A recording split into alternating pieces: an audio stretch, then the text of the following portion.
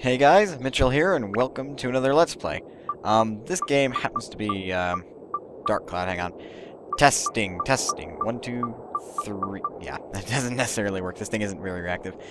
But, this game is, well, Dark Cloud. It's a very different RPG kind of game. It is an RPG, what am I saying? But more like action-adventure-esque. But there are RPG mechanics behind it. First and foremost, let's go ahead and check out the options really quick to make sure. No, that's fine. That's great, actually. That's fine. Time frame reset, speed of time advancement. I think that's fine. Map display density.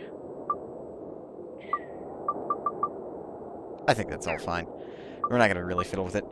But, before we go ahead and start a new game, let me just say, this game is very incredible, to say the least. I don't know, it's something about it. It's like, when you're not playing it, you just think, yeah, it's a good game. But when you start playing it, you just can't put the damn controller down. But, we went away from an introductory cutscene, which was like a slew of actual in-game cutscenes, so those are a bunch of semi-spoilers. Thankfully, no plot is given away. However, we're going to jump into yet another cutscene, and the reason why I picked this game to Let's Play next is because there is, like, literally no voice acting, and with the easy cap, that means you don't hear, like, any excruciating, like, white noise behind their speaking. However, with the Hop Hog, it's not there. I gotta say, it's not there. It's got great sound quality, so I don't really have to worry about it when there are sound clips. But, either way, let's go ahead and hit start. A book was found in some old ruins. All the scholars who decoded it puzzled over the mystery of the book. A world with 2 moons illuminating the sky. The many dazzling adventures of a young boy. But whether or not this is a true story, do you believe in the story woven in the book? Maybe it's a fantasy that existed only in a boy's heart. Let me tell you this story. This ancient book tells of a magical and magnificent fairy tale. And the hero of this wondrous tale, whose name is... And we get to enter our very first character's name. The character is originally named Tawan, which... that's a good name. And the key thing is that this is the main character, and everybody renames him, including myself. However, I usually can't come up with any clever names for anybody else. However, I don't necessarily like the name Tawan. I might refer to him as that, but for now, let's name him Harry. I'm kidding! Calm the hell down! I know I'm ripping off Necroscope. Jesus Christ. I don't have to get all pissy about it. Actually, excuse my language. This game is like only rated T, and I'm using language reserved for rated M games. I'm sorry. I'm half tempted to name him after myself, but that is not okay. And Michael is just, I'm overusing it at this point. Let's use the other name.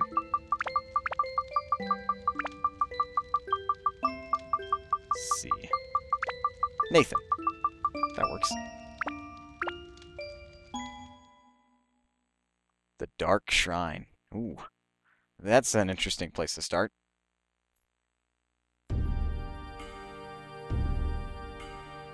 Alright, this takes quite a while, and I'll try to stay quiet for most of it until there's dialogue.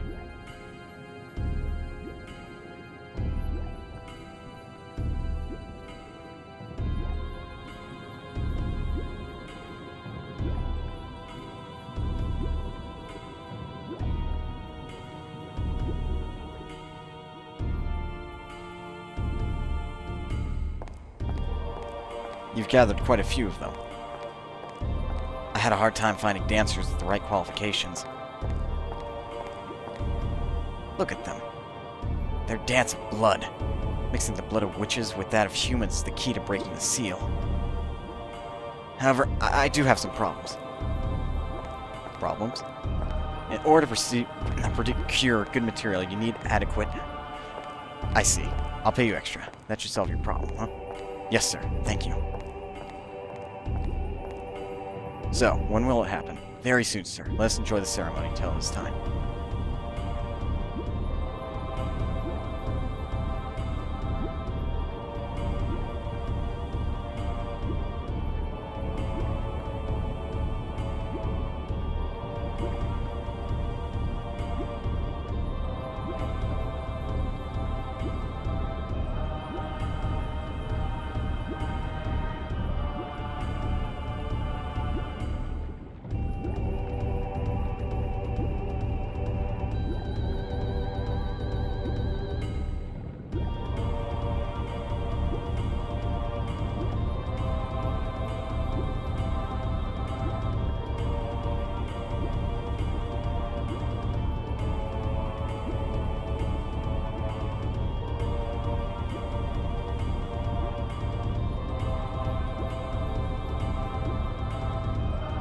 Flag, sir. Do you know the legend of the Dark Genie sealed in urn? Of course. How much money do you think I've put into acquiring this urn? I've been waiting for this for years, and now its legendary power is mine.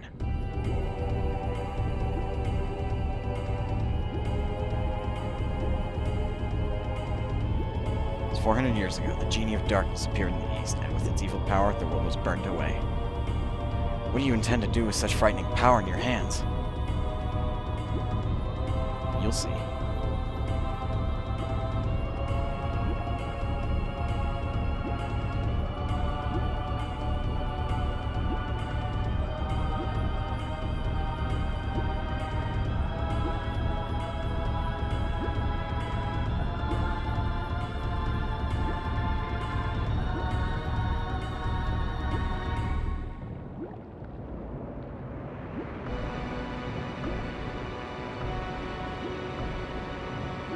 So now is the time. Yes, sir. So it seems.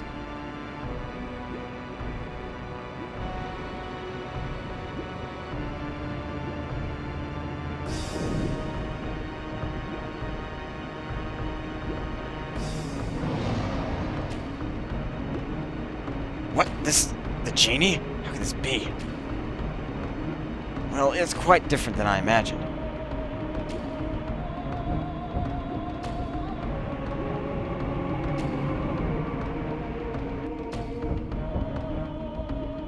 The ancient Dark Genie.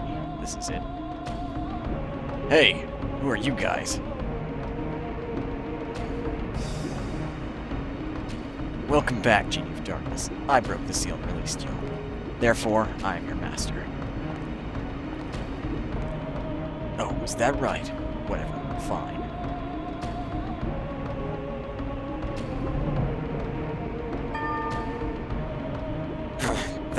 That's right! I haven't eaten in 400 years. I have to eat something. I need food. Food. Got you! Huh?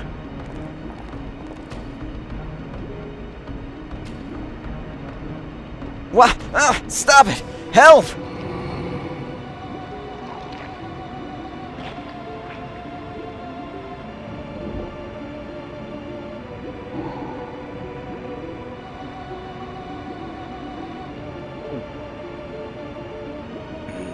Delicious.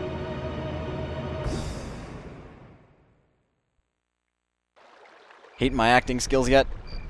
You will by the end of this.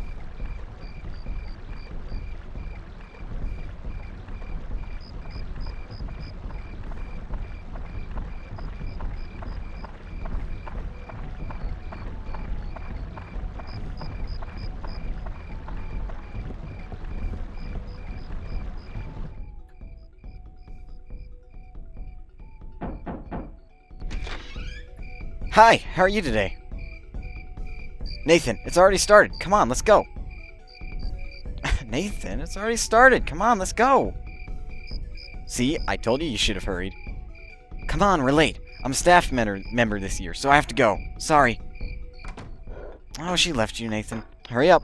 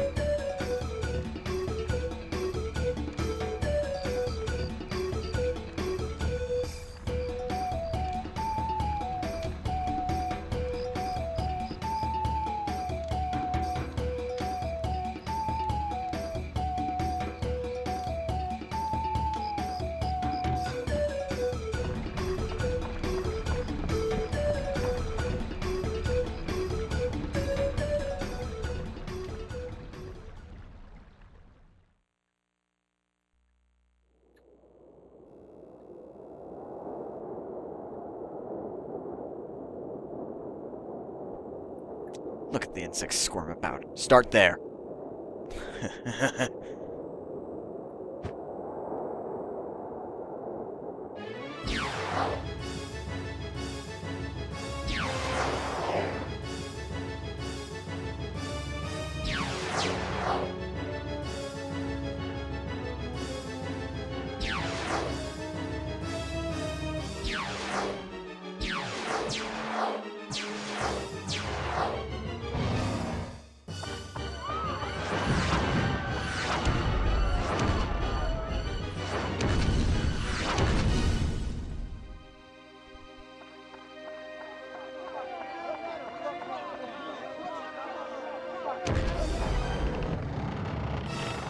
Nathan!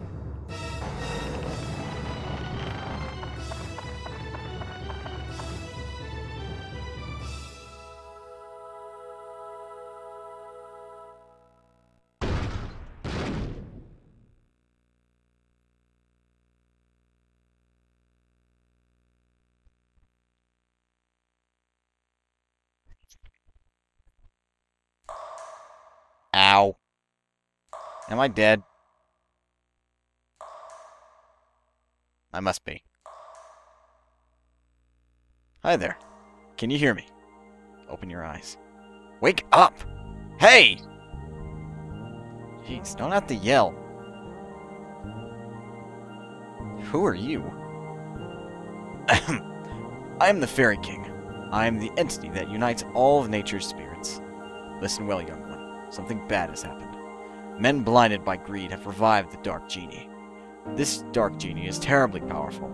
Its power is so great that it could destroy the entire world. You saw it. Your own village being destroyed right before your eyes. Not just your village. In a flash, many villages and towns were destroyed. In one night, half your world was annihilated. Well, snap, son! What can I do? It must be the men from the east that performed the resurrection ceremony. Probably thinking to use its black demon power for war without realizing how frightening it is. It is darkness, pure darkness itself. Long ago, the so-called Dark Genie almost destroyed the entire world. Its malevolence is that great. The bad thing is that it has the same type of magical power as us, spirits. Unfortunately, we aren't powerful enough to destroy it. Young man, I see that you have a strong will that could withstand the evil power, and also a clear, kind heart. You might be able to fight against the darkness it generates. I decided to stake our fate on you. Let me bless you with power.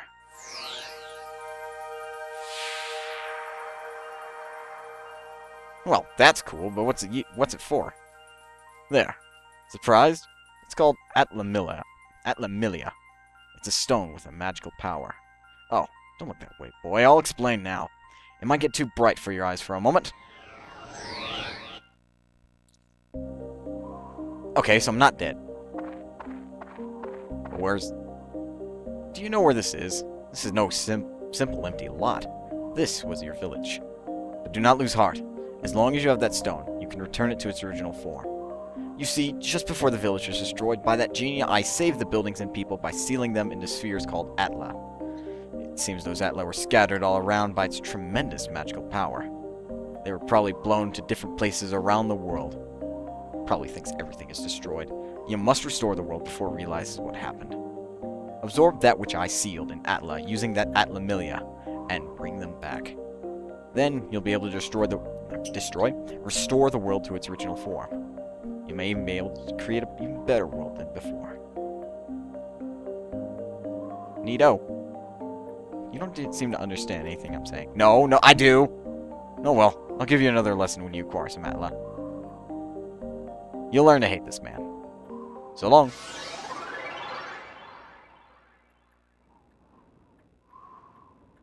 Yeah, thanks for the help, buddy.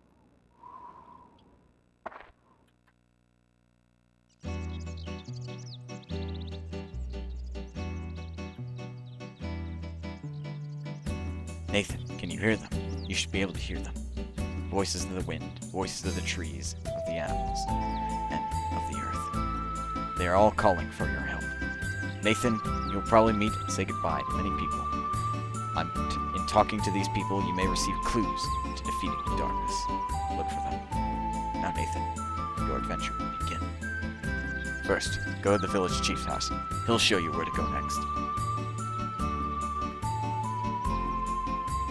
And after literally 20 minutes of cutscenes, we finally get control. Well, not literally 20 minutes, but very close. So, here we are. That's probably the only flaw of this game, is the cutscenes are very long. And in fact, the tutorial is even worse. But either way, first things first, said to interact with the village chief, and this is the only building around, so you have to assume the village chief is in here, else we're all screwed. Hello, anybody home? No. Ah! Nathan, you're alive! Seems like we're the only ones in the village that survived. Never dreamed this happened. One night, and our village is gone. Can you believe this, Nathan? I feel so helpless. I, the mayor of the village, can't do anything about it. What am I supposed to do now? I don't know.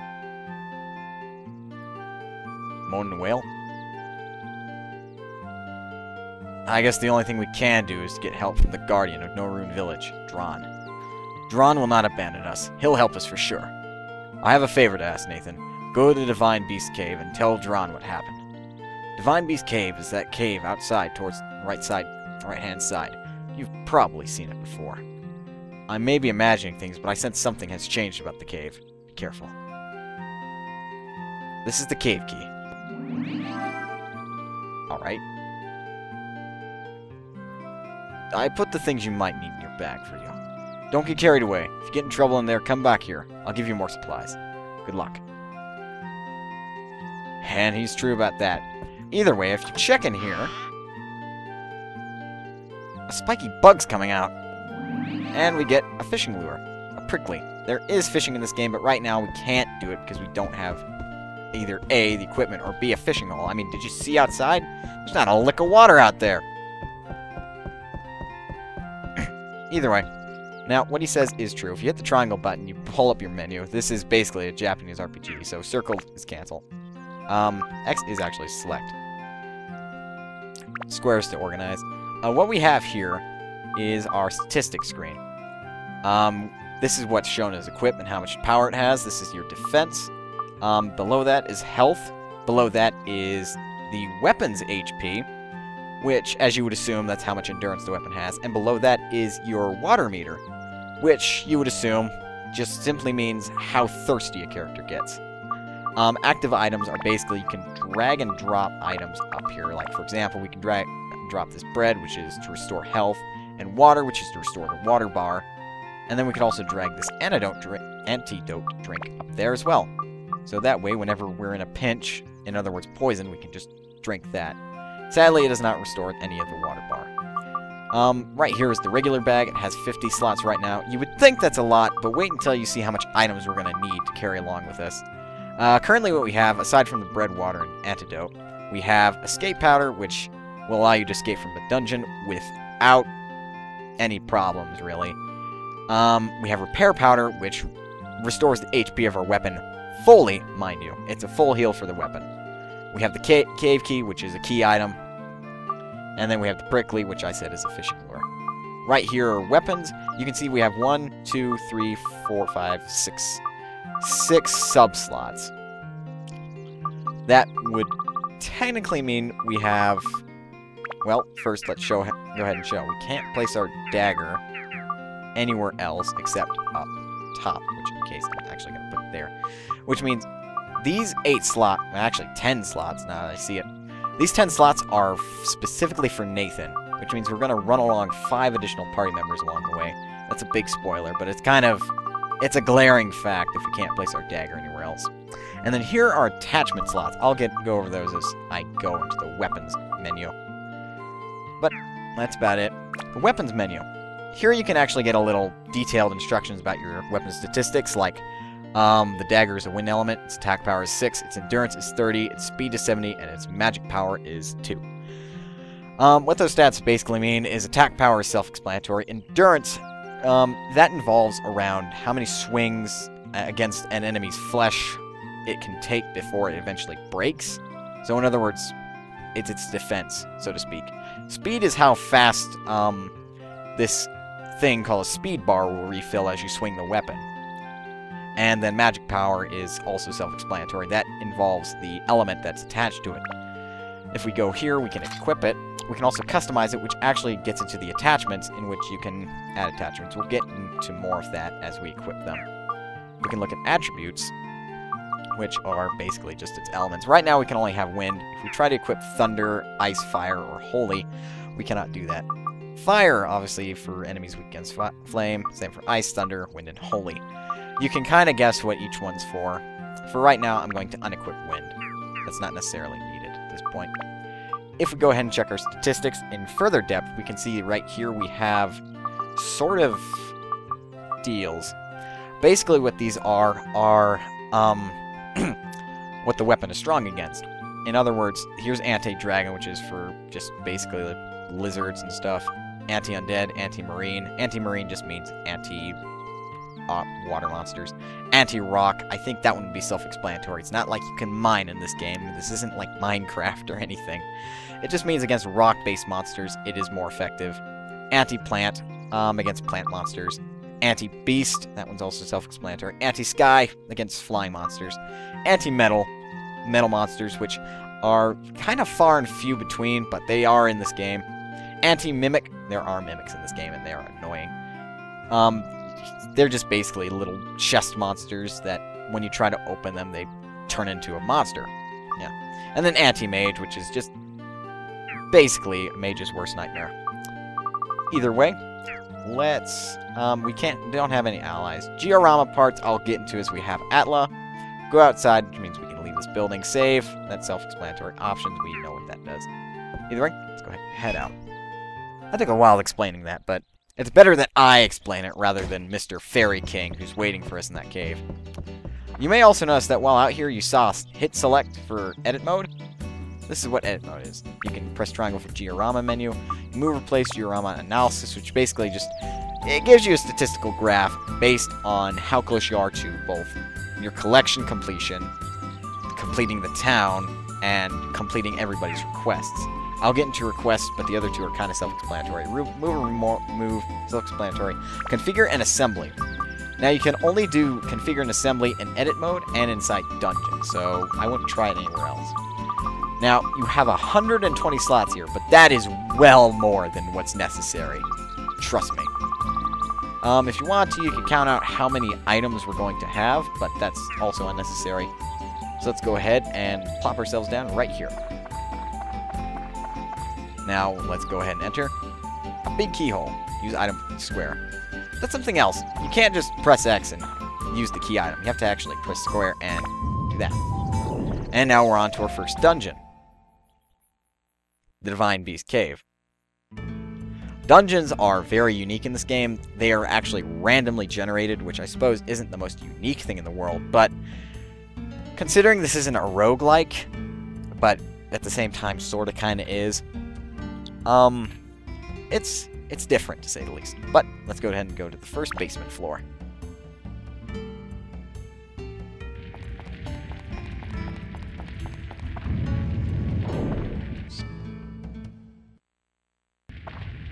Like I said, Fairy King is waiting for us. It's for real this time, Nathan. From here on, you will be put to the true test. First conquer this wretched Divine Beast's cave and find Dran's lair. That's your first goal. Since you're a beginner, I'll give you a lesson on how to find the dungeon. I know how to fight. First, to advance to the next floor in the dungeon, acquire a gate key for the door leading to the next floor. That's self-explanatory. You're going to need that to proceed. Yeah. Gate key is almost... It is always carried by a monster. To return to ground level, there are a couple ways to do that. Either A, use escape powder, or B, kill all the monsters and somehow telepathically communicate with the Fairy King. Because, see, Mind Connect. You're telepathically connecting to him. And this diagram shows that he will return you to surface. However, if there are monsters, you cannot do that. You'll have to use escape powder.